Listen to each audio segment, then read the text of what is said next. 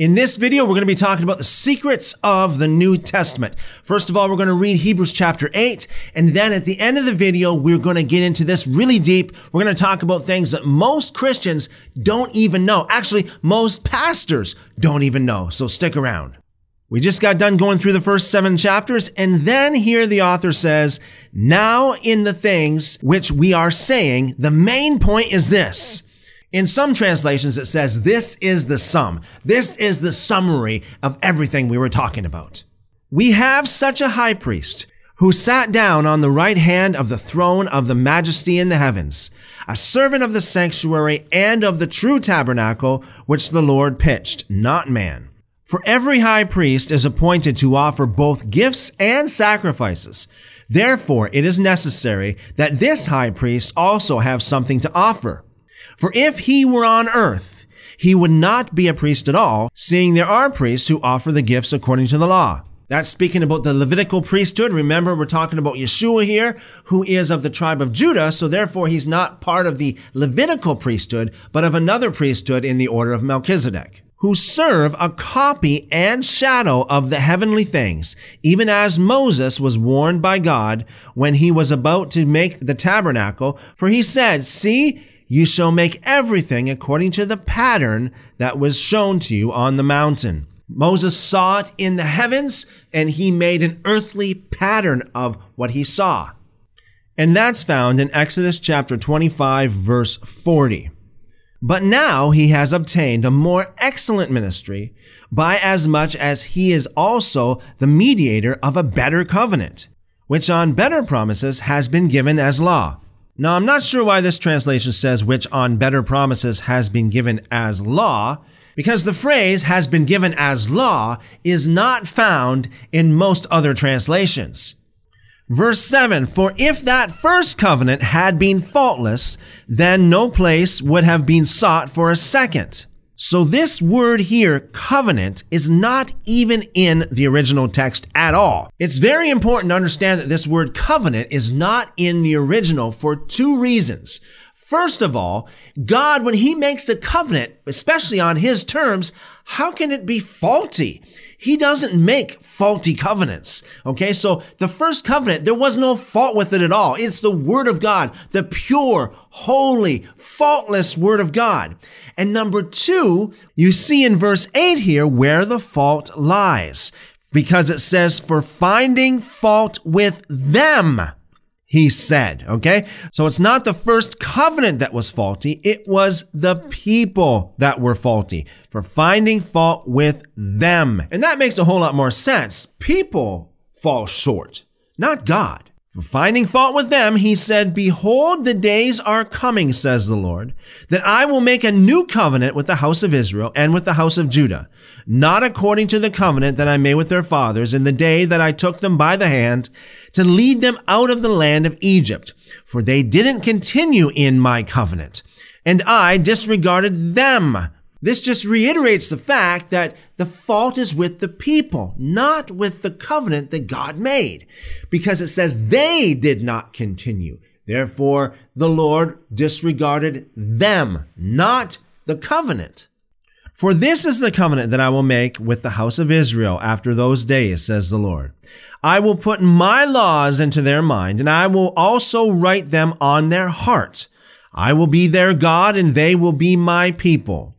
They will not teach every man his fellow citizen and every man his brother, saying, know the Lord, for all will know me, from their least to their greatest. For I will be merciful to their unrighteousness, and I will remember their sins and lawless deeds no more.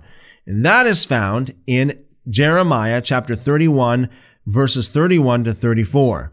In that he says, a new covenant he has made the first obsolete. But that which is becoming obsolete and grows aged is near to vanishing away. So let's go over here to Jeremiah chapter 31, verse 31 to 34. So this is the scripture that the author of the book of Hebrews was quoting. Behold, the days come, says Yahweh, that I will make a new covenant with the house of Israel and with the house of Judah, not according to the covenant that I made with their fathers in the day that I took them by the hand to bring them out of the land of Egypt, which covenant of mine they broke, although I was a husband to them, says Yahweh. But this is the covenant that I will make with the house of Israel after those days, says Yahweh. Don't forget, this was written hundreds of years before the New Testament was put into place. And I should also make it clear that the terms testament and covenant are synonymous. They're interchangeable. New Testament, New Covenant means the same thing. So we will use them interchangeably here. So Yahweh says here, I will put my law in their inward parts, and I will write it in their heart. This word law here, it literally says in the original Hebrew manuscripts, I will put my Torah in their inward parts, and I will write it in their heart. I will be their God, and they shall be my people. They will no longer each teach his neighbor, and every man teach his brother, saying, Know Yahweh, for they will all know me, from their least to their greatest, says Yahweh. For I will forgive their iniquity, and I will remember their sin no more. One more passage of scripture, and then we're going to put this all together. This is 2 Corinthians chapter 3. Paul is talking about both the New Covenant and Old Covenant here as well. Are we beginning again to commend ourselves, or do we need, as do some, letters of commendation to you or from you? You are our letter written in our hearts, known and read by all men, being revealed that you are a letter of Christ, served by us, written not with ink, but with the Spirit of the living God, not on tablets of stone, but in tablets that are hearts of flesh. Such confidence we have through Christ toward God, not that we are sufficient of ourselves to account anything as from ourselves, but our sufficiency is from God, who also made us sufficient as servants of a new covenant, not of the letter, but of the Spirit. For the letter kills, but the Spirit gives life. Paul goes on to explain here that the letter is like the ministry of death, or like a dead ministry. Why? Because letters on a piece of paper or parchment doesn't really have life in and of themselves. You get that life from the Spirit of God. So the law in and of itself doesn't really have any life to it. It's like dead letters on a paper. Paul explains, but if the service of death written engraved on stones came with glory, so that the children of Israel could not look steadfastly on the face of Moses for the glory of his face, which was passing away, won't service of the Spirit be with much more glory? Now here you have to catch exactly what Paul is talking about here, exactly what he means. So we're talking about like dead words written on paper compared to the Spirit of God, the real person of God. For if the service of condemnation has glory, the service of righteousness exceeds much more in glory. For those of you not familiar with the story, after Moses received the commandments, he came down from the mountain and his face was shining so bright. I mean, the children of Israel, the whole nation said, we can't even look upon your face. Put a veil, put something over your face so at least we can look at you. That was glory, the glory of God emanating from him. In other words, if that which is just merely dead words in and of themselves came with so much glory, how much more the living words? For most certainly that which has been made glorious has not been made glorious in this respect by reason of the glory that surpasses. That's the glory of the new covenant, the New Testament.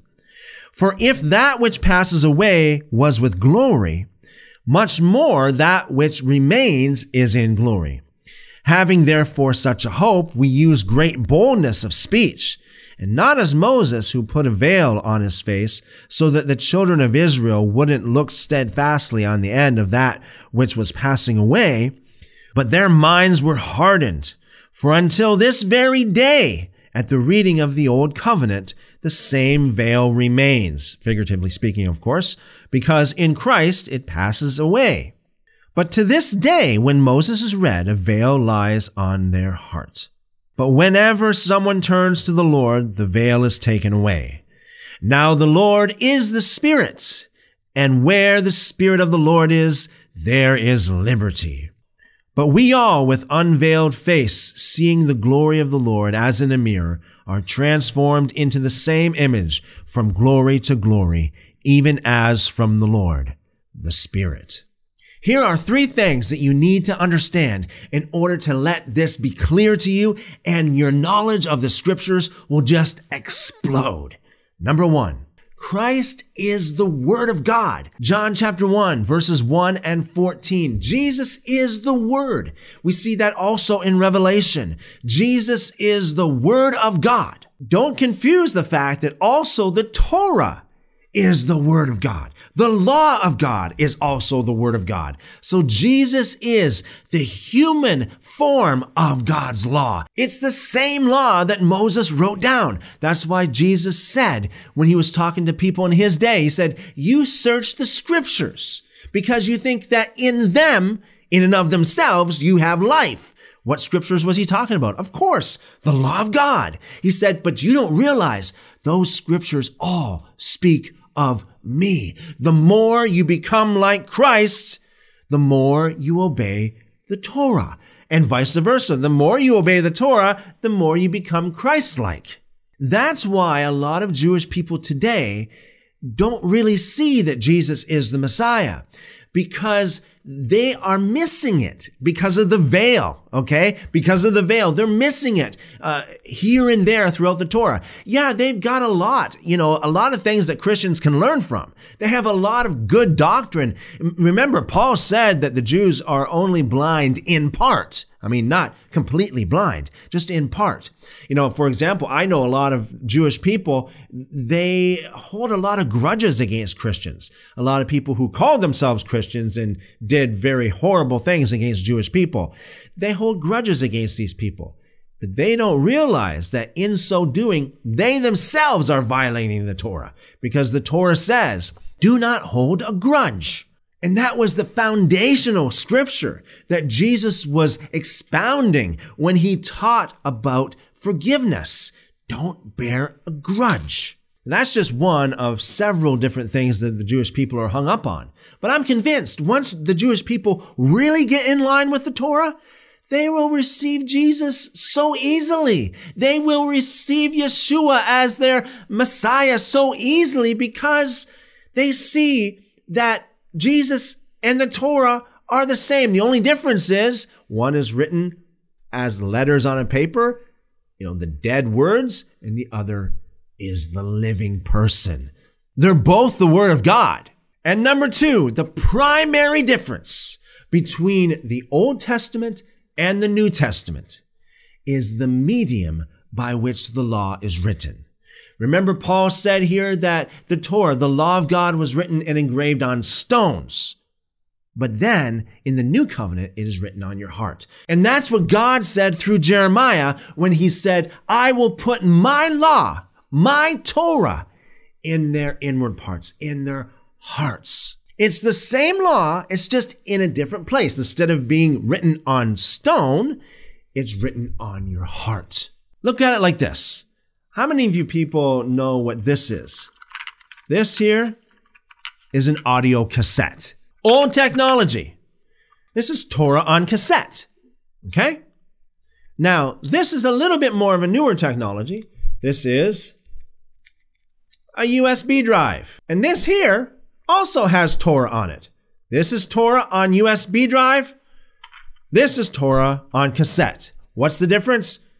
Different location, different medium. Actually, this is not so good of quality as this. This here is a little bit clearer. Same thing on 2 different medium. Same thing, just different format. That's what Jeremiah was talking about. Instead of having the Torah written on stone, the old cassette way, the Torah is written on your heart by the Spirit of God. The same words, the same law, just in a different place. And finally, number 3, and this is where a lot of people miss it. You need to understand that covenant is not law. The law is in the covenant, and the covenant is according to the law, but the law is not the covenant. Look at it this way. Today, people get married, okay? And so marriage is a covenant. So when you get married, that is a new covenant. Does that mean that all the law of the land that existed before then is now to be thrown in the garbage? No, not at all. That covenant of marriage contains the law. It's done according to the law of the land, but it's not the law of the land, okay? It is just a covenant. If your spouse dies and you remarry, does that mean you're under a completely different law now? Now it's like you're in a different country, different law, different legal system? No, not at all. It's the same, just a different covenant. And that's the way it is with Old Testament and New Testament. The testaments are just like marriages, marriage contracts. But the law is the same. The law is in the covenant. It plays a big part of it, but it is distinguished apart from the covenant so that when we have a new covenant, we don't have a new law. So then those are the three greatest secrets that most Christians, even church leaders, don't understand. Until next time, seek God with all your heart. And if you do, you will find him. Call upon him and he will show you great and mighty things. Love you guys.